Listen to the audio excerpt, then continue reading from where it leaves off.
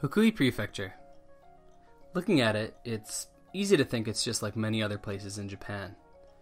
There are shrines, mountains, pachinko parlors and convenience stores, and the occasional wild animal.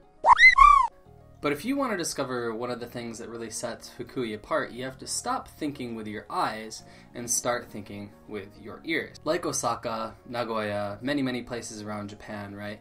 Fukui has its own dialect, Fukui-ben, that can make coming to this area of the country and speaking and understanding Japanese a little bit more difficult, right? Now, some of the differences between Fukui dialect, Fukui-ben, and so-called standard Japanese, that is the Japanese that is spoken in Tokyo, some of the differences are very minor, right? For example, yappari, which means as I thought, right? Here, particularly young women will use yappashi, right? So probably if you hear yappashi and you understand what yappari means and you understand how it's used, probably yappashi is not really going to set you off, right? It's not really going to keep you from understanding anything. Now, what I'm more interested are the big differences, right? Some of the phrases or weird, so to say, ways of saying some things in Japanese that can make your comprehension while living here a little difficult, right? So that's what I want to focus on in this new series about the Fukui dialect, inspired by Tomoko's Kansai dialect series, right? So in standard Japanese, when someone wants you to do something quickly, they can simply say, "Hayo shine." Now, I hear this all the time in my English classes when my students are a little bit bored waiting for their classmates to make their move in a game or to respond with some of the language we're practicing. And not so much for the younger students, but if you are somebody my age here in Fukui, well, you might go about saying that a little bit differently. Convenience store de 35OML の缶ビール買って。チャーリー。はい、Chukkipedia様。はよしねえ。はい。Right, now just in case you missed that, that was Hayo shineえ, right? It's basically the contracted and slang pronunciation forms of the words hayai, fast, and the negative form of the verb to do, shinai, right?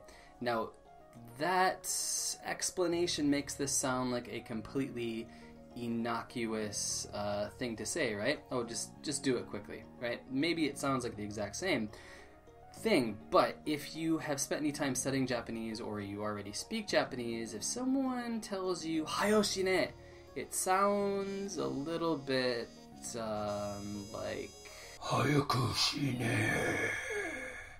Right, so you can kind of see the problem that comes up there, right? Hayaku shineえand hayo shineえhave completely distinctive meanings, right? One of them means sort of like, why don't you hurry up and die? While the other means you really need to hurry up and do that right now, right?